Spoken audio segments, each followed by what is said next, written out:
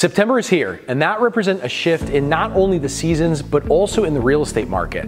Hey guys, my name is David Brooke. I'm the team leader for Brooke team at eXp, and this is the September real estate market update. Over the last several months, we've started to see prices not only take a little bit of a cool, but we've also seen inventory start to pick up. Why is this? Well, in the last few market updates, we've talked about the election, how that seems to have an effect over the last 11 elections on prices. We see prices typically decline between somewhere 5% and even 15% in some of the areas that we service in Connecticut, Massachusetts, Rhode Island, and Florida.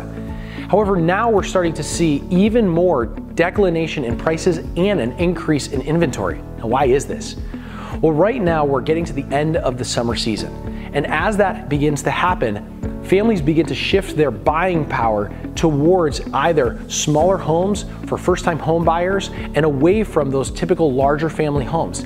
This appears to be a declination in prices as those more expensive larger family homes are not selling as frequently as smaller first-time home buyer properties. This appears to look like a declination in prices. Now also, we start to see the properties that were improperly priced over the summer months continue to remain on the market, and we're now seeing about a third of properties out there see price adjustments. If you've been a buyer in the market, you've been exhausted by the prospect of trying to secure a home because you've offered on properties and either were outbid by other buyers, this represents an amazing opportunity. But it won't last long, and here's why.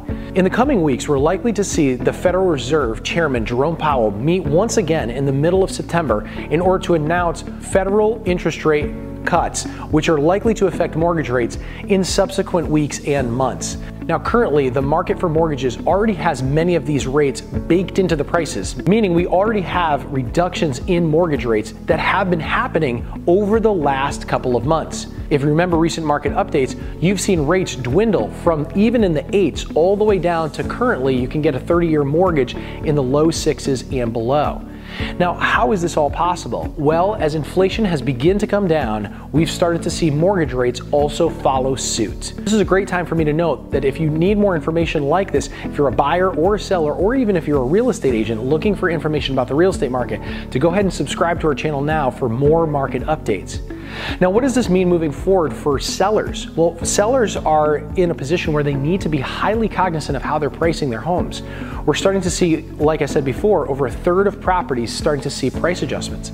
This means that it's very prudent for sellers to meet with real estate agents like those on the Brooke team who are highly qualified and trained on how to price during the shifting seasons and markets.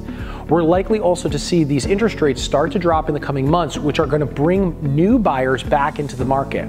We're preparing for an extremely busy spring in 2025, and if you've considered selling your home over the next few months and into next year, we'd encourage that to start that conversation now with you rather than later, as competition is highly likely to peak. As we look towards the future, we're excited in the coming weeks and months to host community events like our Pie event that we host in Southington, Connecticut.